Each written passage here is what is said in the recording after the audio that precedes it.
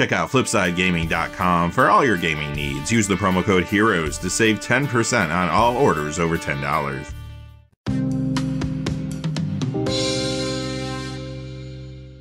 Hey there, this is John from Heroes and Legends, and welcome to another edition of the Magic the Gathering Market Watch. Innistrad Midnight Hunt has now officially been released for over a week, and it is having a big impact on some card prices in the secondary market. You're going to see that throughout the video today.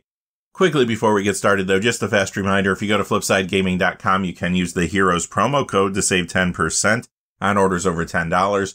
Currently, you can pre-order Innistrad Crimson Vow products there, plus they have a whole lot of other things on their website.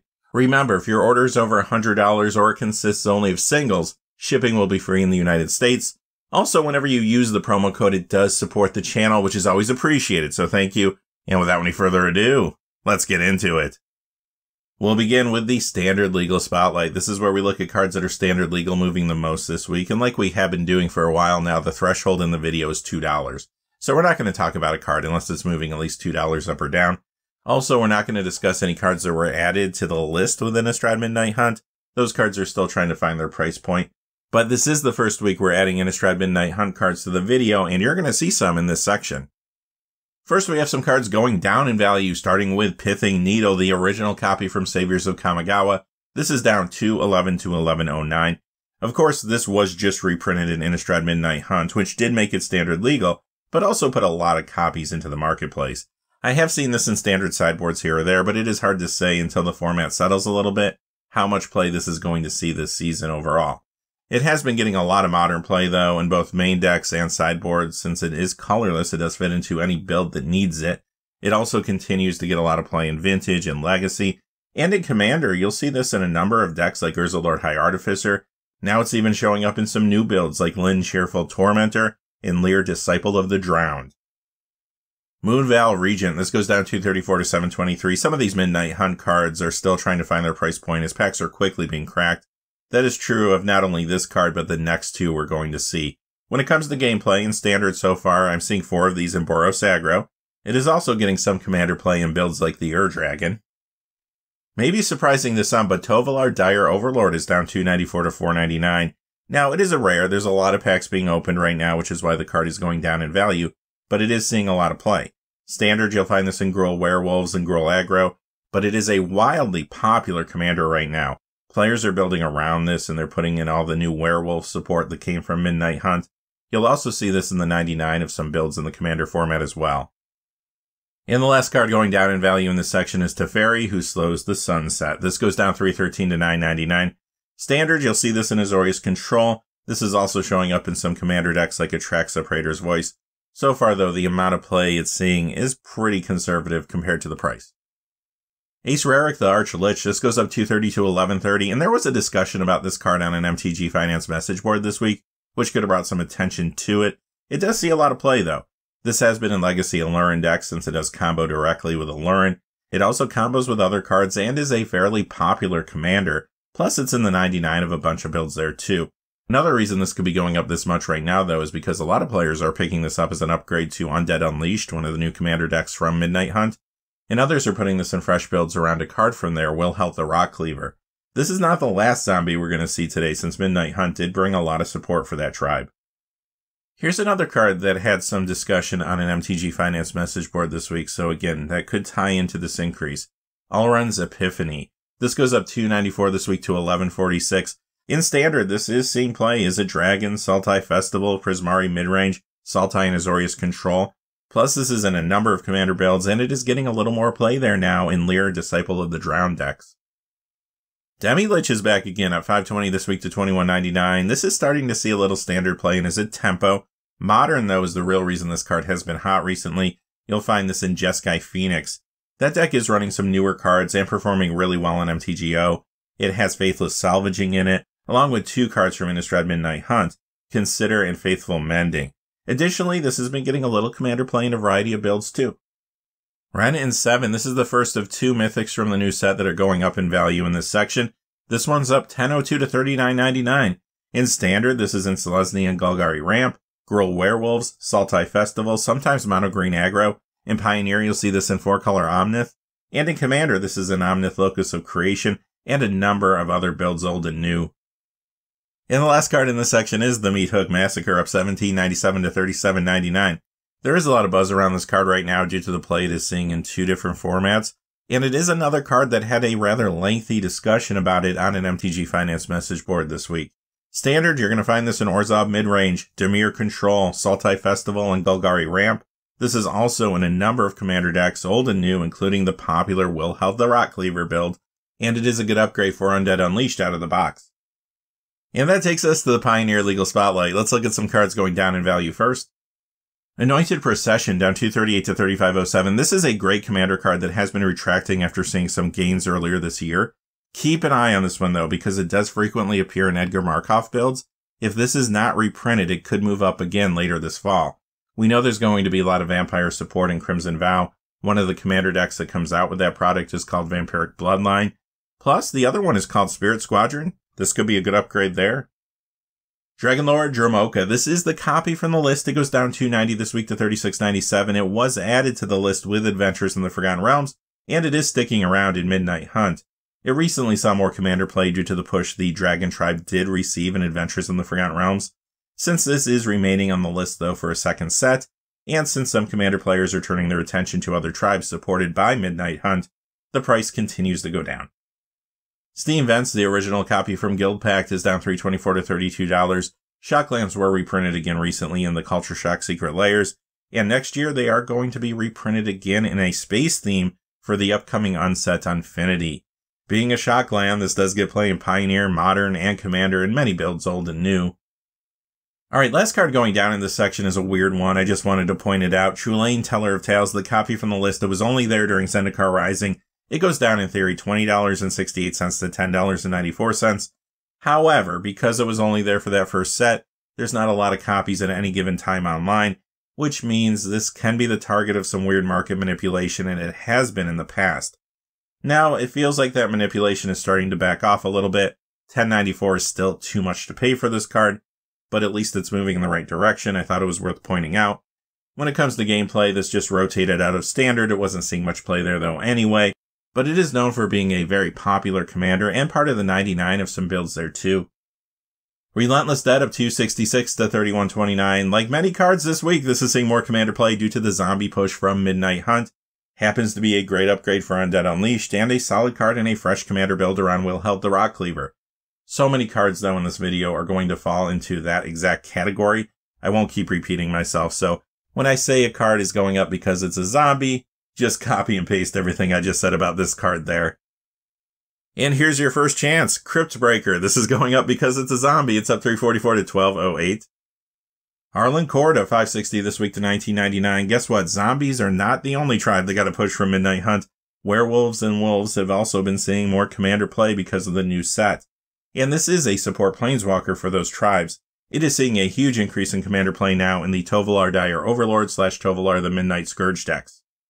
Plague Belcher, it's another zombie, up $6.89 this week to $8.90. I do have something to add about this one, though. It was mentioned in a recent episode of the Command Zone podcast as a possible upgrade to Undead Unleashed, which could have brought some more attention to it.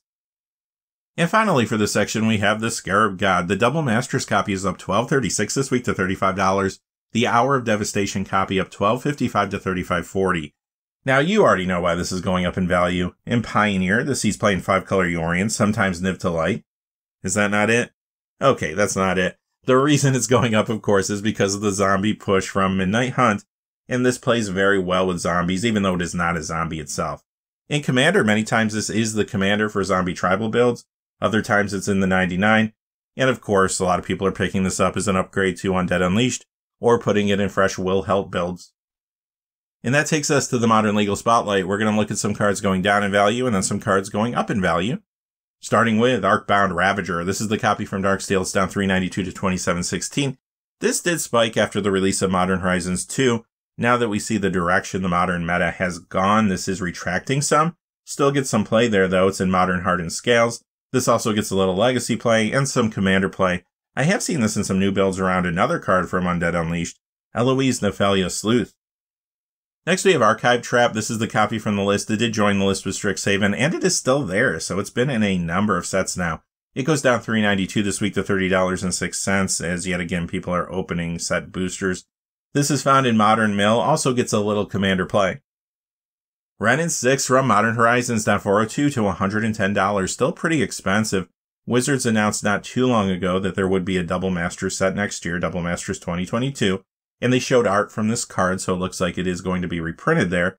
But it is still seeing a ton of play, and a lot of players just can't wait to pick up copies because they're trying to put them in decks. In Modern, you'll see this in Luris Jund, Indomitable Creativity, 4-color Yori, and 4-color Cat combo, regular Jund, Niv to Light, Scape Shift, and more. It is banned in Legacy, but it does see some Vintage and Commander play as well. Oh, Sway of the Stars, down 484 this week to 949. This spiked pretty aggressively last week. Retracts obviously quite a bit this week. There were people speculating last week, based on the unbanning of Worldfire in Commander, that maybe this card would eventually become unbanned in Commander. Now, Sheldon Menery did write an article talking about the unbanning of Worldfire and brought this card up. Basically, he said that they did consider it, but there's a big difference between this and Worldfire because even though there are many similarities, this card does refill the caster's hand, giving them maybe a big advantage if they have a lot of floating mana. So it didn't sound like from that article that this is going to be unbanned anytime soon, and I think people are realizing that and it's quickly cooling off. Polluted Delta from Onslaught down 680 this week to $100.69. This, like a lot of lands, jumped when players were building new Modern decks post-Modern Horizons 2. The Onslaught fetches also saw a push when Time Spiral Remastered caught some renewed interest in classic card frames. Now this is cooling off some, as you can see, but it is a fetch land, so it does get a ton of play in many Modern, Legacy, and Commander builds. This does fetch islands or swamps, so it is a good upgrade to Undead Unleashed. Again, something you could put in a fresh Wilheld deck as well. And I'm seeing this in another new Commander build too, Lind Cheerful Tormentor. Last card going down in value, Emrakul, the Eon's Torn, the copy from the list. Now this did leave after Kel time. It goes down 846 this week to 4888. This is banned in Commander. It still sees a lot of play though in Modern. It's an Indomitable Creativity, many times just get control and much more. You do see this come out of the sideboard in that format as an answer to the mill decks. In Legacy, you'll see this in Sneak and Show, Omnitel, Doomsday, Cloudpost builds, and sometimes Enchantress. Mystic Gate, we did see that Double Masters copy jump for a couple weeks now. This week, it's the Shadowmoor copy. It's up $5.38 to $25. In Modern, this is in Jeskai Control, Reanimator builds, Azorius Yorion, sometimes Esper Control. This is also a solid Commander mana-based card too. Master of the Wild Hunt, the copy from Magic 2010. It's up $5.93 this week to $28.32, even though it has been added to the list with Midnight Hunt. This, of course, is getting more Commander play now in some of those Tovolar builds. Undead Warchief, the Scourge copy is up $402 to $11.73. The Plane Chase copy up $469 to $13.89. The Time Spiral copy is up $656 to $16.99. Of course, this is a solid Zombie Lord, moving for all the reasons we talked about earlier. But additionally, this was an Averina Lich Queen build on an Extra Turns episode of the Command Zone podcast this week. Maybe that brought a little attention to it as well. However, I think with or without that episode, this card would have been climbing pretty significantly. Mayor of Averbrook up $662 this week to $17.65. This is seeing additional Commander play in Tovolar builds, as you can imagine. But to a lesser degree, you are seeing this in builds around another new card, Catilda Dawnheart Prime. Lurgoyf, the copy from Deckmasters Garfield vs. Finkel. This is only found in foil. It is up $662 this week to $19.99. There was some talk about early foils like this one on an MTG message board not too long ago. That did cause this as well as some other cards to spike. Since then, though, they have gone back down, including this one. However, this week it jumps back up again.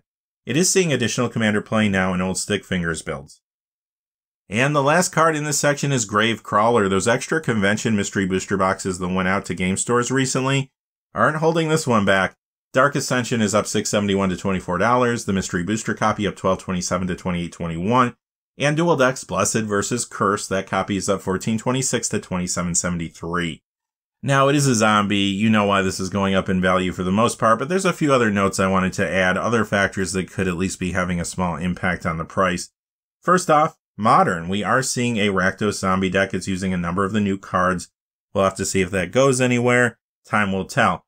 But that deck is running this card. Legacy, this already sees play there in Hogak. And the Command Zone podcast did mention this card this week again as a possible upgrade for Undead Unleashed. And that takes us to the Vintage Spotlight. This is where we talk about cards that see play in Legacy, Vintage, 93, 94, or cards that are just popular among collectors. Now remember, there is still market manipulation occurring in the secondary market for vintage cards, but I will say it's not nearly as bad as it was a few months ago, which is good news. If you are buying an older card though, do your research, be careful. Also too, I point this out every week, but I do think it is worth mentioning. Older, more iconic vintage cards, many times people want to get those graded. So when you go to your price tracking websites and you see a price, that could be a mixture of high-grade raw and high-grade graded prices you're seeing there. Now, the prices in this section are very reminiscent of what you might see on a price tracking website. However, if the price isn't somewhere in the middle between high-grade raw and high-grade graded for those more iconic cards, or if I see some market manipulation when I look at true sales, I will point that out. First, we have Taiga. This is a revised dual land. There's actually a few of these on the list today. It goes up $4.60 to $404.99. In many cases, these lost some value recently, and they're starting to rebound a little bit. Badlands from Revised, that is up $5.20 to $499.25. Mox Diamond from Stronghold up $6.49 to $636.12. In Legacy, this is in lands and Knight of the Reliquary. Also gets a good amount of commander play, plus it is seeing more play now in some old Stick Fingers builds. Lion's Eye Diamond up $7.94 this week to $599.99. Legacy, you'll find this one in Doomsday, Karn Echoes, Gyruda builds, the Epic Storm, and more. This is also getting some increased commander play in some old Stick Fingers decks. Scrubland from Revised up $8.49 this week to $378.07. Lord of Atlantis from Unlimited up $11.44 to $114.54. There are a lot of Unlimited cards going up in value this week. You're going to see a number of them. If you see a white border card in this section and I don't point out that it's from Revised, then it is from Unlimited. I won't keep repeating that. Contract from Below. This goes up $12.42 to $102.47. Gabriel Angelfire. This is the one from Legends up $13.83 to $50. Personal Incarnation up $16.50 to $48.99. Icy Manipulator. This goes up $19.35 to $173.59. Hercule's Recall from Antiquities up $21.28 to $159.99. Lord of the Pit up $28.44 to $95. Alabaris Carpet up $30.02 to $199.99. Living Lands up $32.07 to $86.97. Fungusaur up $34.01 to $94. Underground Sea from Revised. This goes up $35.59 to $921.18. Tropical Island from Revised up $38.05 to $749.50. Natural Selection up $45 to $349.99. Word of Command up $50 to $449.99. Rock of Courage is up $54.47 to $80. Illusionary Mask up $81.84 to $429.95. Fork up $101.84 to $301.82. Raging River, this goes up $136.45 to $462.48. High-grade raw copies can sell for about $230. I have not seen a high-grade graded copy sell for a while, but when one does, it could hit this price. Stasis, very similar story here. This is up $137.22 to $212.54. I have seen high-grade raw copies sell for about $200. Next time a high-grade graded copy sells, it could go for more than this. Guardian Beast is up $147.43 to $1,295. Singing Tree. Now this one is a little inflated. In theory, it's going up $193.85 to $1,139.99. But high-grade raw copies are really selling for about $335. High-grade graded copies can just break $1,000. Vesuvan Doppelganger, this one feels even more inflated. It goes up in theory $374.89 to $999.95. In reality, high-grade raws can sell for about $200. I have not seen any high-grade graded copies sell for a while. The Abyss, this goes up $392.50 to $1,990, or does it? Well, high-grade raw copies can sell for almost $1,500 now. Not too long ago, I saw a high-grade graded copy sell for a little more than $1,500. Since the prices are so close, I would imagine in the future a high-grade graded copy could pass this. Mox Ruby up $535 to $4,975. Is this one for real? Well, when it comes to these Power 9 cards, it's hard to really follow the prices because they don't sell all too often. Basically, what you're seeing with these ups and downs typically is a case where you just have higher grade or lower grade copies on the marketplace in that given week. And finally, we have Time Twister. It goes up $1,750 to $11,000.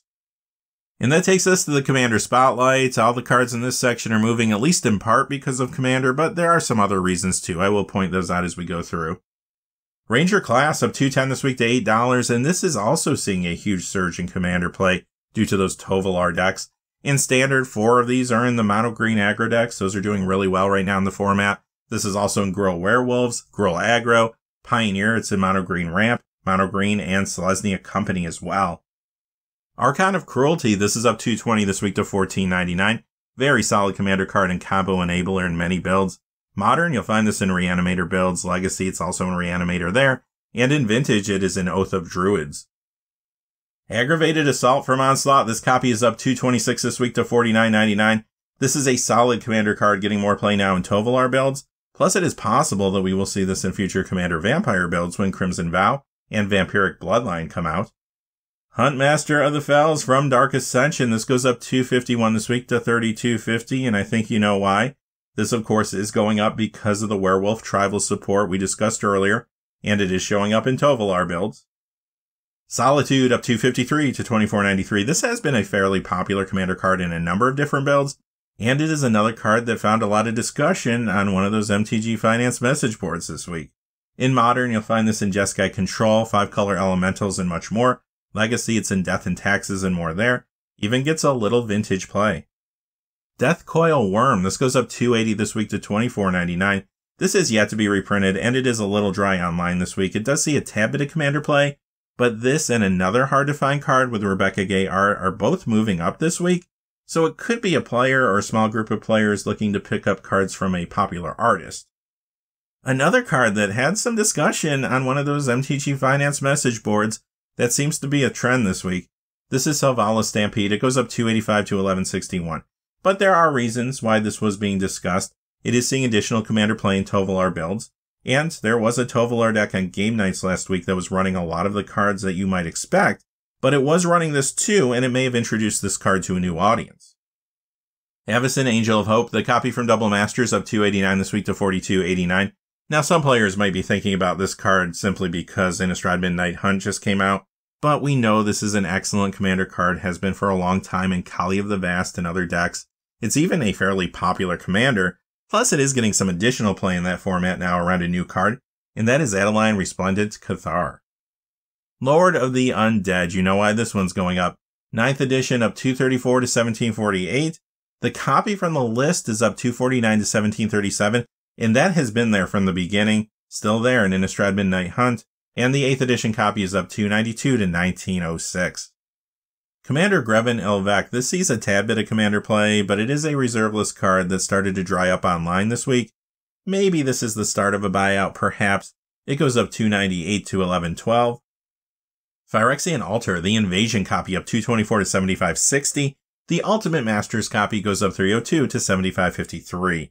This is a great commander card and combo enabler in various builds, but now many players are using this as an upgrade to Undead Unleashed, and again putting it in fresh builds around Wilheld the Rock Cleaver. But this is also seeing some commander play around another new card. It's in some Eloise Nephalia Sleuth decks too. Graveborn Muse, now this was added to the list with Innistrad Midnight Hunt, and of course by now you know why it's going up in value, but I do have one more thing to add. Additionally, this was in that Verena deck on the Extra Turns episode of the Command Zone podcast this week. Maybe it brought a little attention to the card, but again, I think this would have been going up regardless. Legions is up $277 to $699, and the 10th edition copy is up $317 to $859. Nature's Cloak from Starter 1999. Now, this is that other hard-to-find in good condition Rebecca Gay card that I was alluding to earlier. It does have another printing, though. This one is also in Portal, but the Starter 1999 copy is up $330 this week to $8. Chalice of the Void from Modern Masters. This goes up $354 this week to $77.99. And sure, this does see a little commander play, but Modern is the format that made this card hot recently. After Modern Horizons 2 came out, a lot of players were building new decks or reworking old ones. Those decks needed good sideboard options, and this one being colorless fit into any build that was needed. For the most part, copies of this card have stabilized, but this particular one is going up this week. Aside from Modern and Commander, this also continues to see a lot of Legacy and Vintage play. Noxious Ghoul, again, you know why this is going up, but I do have one thing to add. This was in that Command Zone podcast episode discussing upgrades for Undead Unleashed. Plane Chase is up $225 to $649, and the copy from the list goes up $371 to $5 that joined the list with Adventures in the Forgotten Realms. Zombie Master from 6th edition, again, you know why this one's going up. It's up $385 this week to $1347, but I do have one more thing to add. This was part of that Verena deck in the Extra Turns episode of the Command Zone podcast this week. Again, I do think regardless this would have been going up in value though. Curse of Vengeance at 441 to 2219. It's not all about zombies and werewolves. Midnight Hunt has also brought us some new curses, and more importantly, a new legendary creature in Grixis colors that encourages you to build a commander deck with them. That card is Lind, Cheerful Tormentor. This is seeing more play in that build, and it is spiking aggressively since it is harder to find than other curses. It was in one Commander 2016 deck, and that's it. Grim Grin, Corpseborn. This is up 518 to 1395. This is a fairly popular commander, seeing more play now with the support that the zombie tribe is getting, and by now you know the rest. Dream Halls. This does get a little commander play, but it is a reserve list card that dried up online this week. This could very well be a targeted buyout unfolding. It goes up 851 this week to 49.99. And finally in this section, we have a big mover. This is Rot Hulk. It goes up 24.98 to 41.20. Okay, we've already covered the gameplay reasons why something like this would be moving, but there is a little more to the story here. This is a hard-to-find card from the 2018 Magic Game Night product. Not a lot of copies out there in the marketplace online. And somebody picked up on that fact, and there was a discussion about it on an MTG Finance message board, and the rest is history. And it is time for the Premium Spotlight. Again, a lot of cards are moving in the premium market. As always, I can't cover them all. However, I like to pick out at least one card every week, sometimes a handful of cards that are moving due to something happening, some kind of news. In other words, these cards might be good in a new deck. There might be some talk about them because of a preview card, something along those lines. I'm not going to discuss cards that are moving just because they dried up in the marketplace or because they're the target of a buyout. You see that type of thing all the time when it comes to premium cards. Today, I only have one card to talk about, but it's a good one. It is the Meat Hook Massacre from the beginning of the video. The foil copy is up 17.18 to 37.99. The extended art copy is up 17.69 to 42.99. And the extended art foil copy is up 22.46 to 59.99. So are these prices legitimate? Well, if you go to eBay sold and completed listings, there is a pretty wide variety of different prices people are willing to pay right now for this card because the spike just happened. However, I am seeing a lot of people pay more than what you see on the screen here, which means sellers most likely are going to hike up the prices if they haven't already by the time you see the video. So I would expect the cheaper copies to dry up and the more expensive copies to stick around, leading to maybe a further increase in value technically, but at some point the sellers will find the ceiling and the card price will start to relax a little. We just don't know exactly where that's going to be quite yet. And that's going to do it for this episode of the Magic the Gathering Market Watch. If you stuck with me the whole time, thanks for being here. Stay safe out there, and as always, thanks for watching. Please remember to like and subscribe, and have a great day. Hey, thanks for watching. This video is made possible through the generous support of viewers like you on Patreon. Check out the description below for links to our Patreon page, as well as our Amazon affiliate store, where a small percentage of all sales will also help support the channel. Finally, if you haven't had a chance yet to subscribe, hit that subscribe button so you don't miss any of the new videos on Heroes and Legends. Talk to you again soon, and have a great day.